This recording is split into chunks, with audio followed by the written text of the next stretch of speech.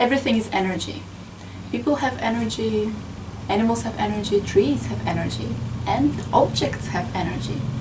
So pieces of art, paintings, they have energy too. We can pick this energy up when we're looking at the painting, just imagining how we feel when we're doing that, what vibration comes from the painting, how does it make us feel inside. The colors, the texture, the images that we see, the symbolism.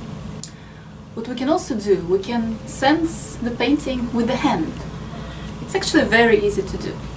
Just take the picture and you place your hand on it and you can move it around a little bit and just connect to the energy that goes from the painting. Just really feel. Be open to any sensations that you receive. Does it feel light?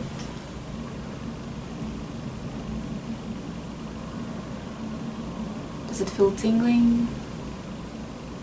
Warm or cold? Is there any place in the picture which attracts you the most? You can do it either with your eyes open or with your eyes closed. Just let your hand guide you. Do you feel any pulling? Any tingling? What is the vibration like?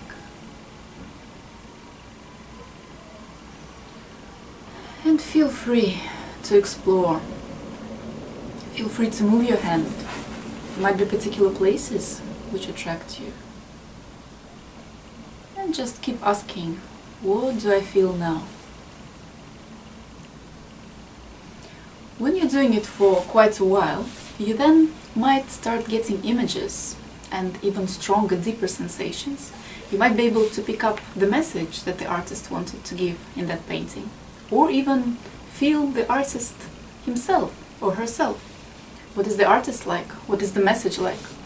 So yes, keep practicing and it will bring you to new levels. What did you feel? To be honest with you, I felt quite strong about this one.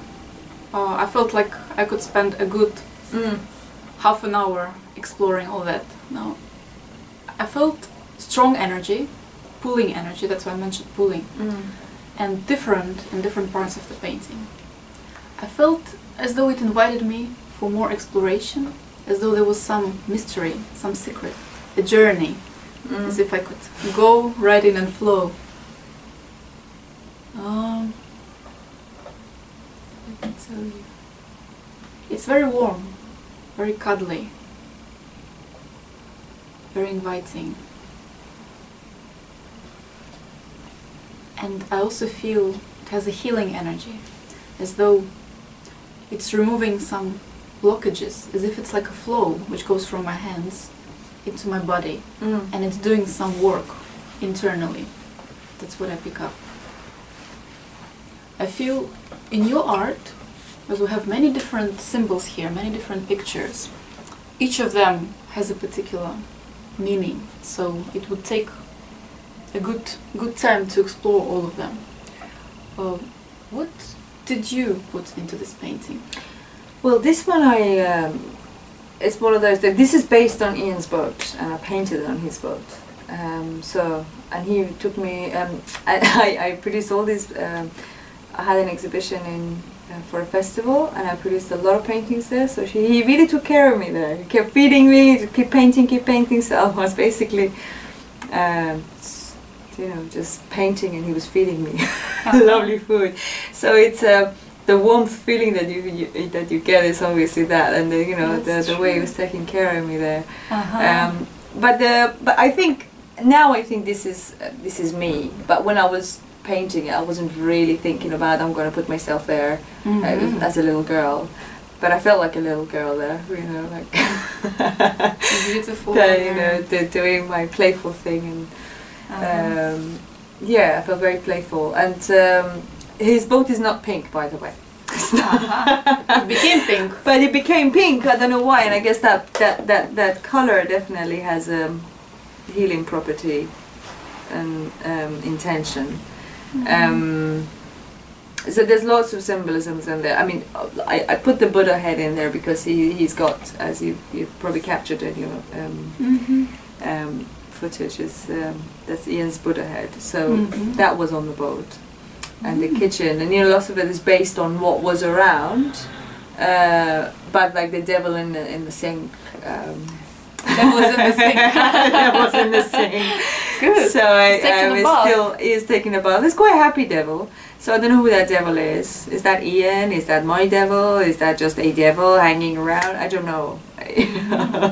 Now we have some kind of like whips and I can see some kind of instruments in there. Some women. Yeah, those are my little Muslim friends that started appearing around this time. They started appearing in the paintings, usually hiding.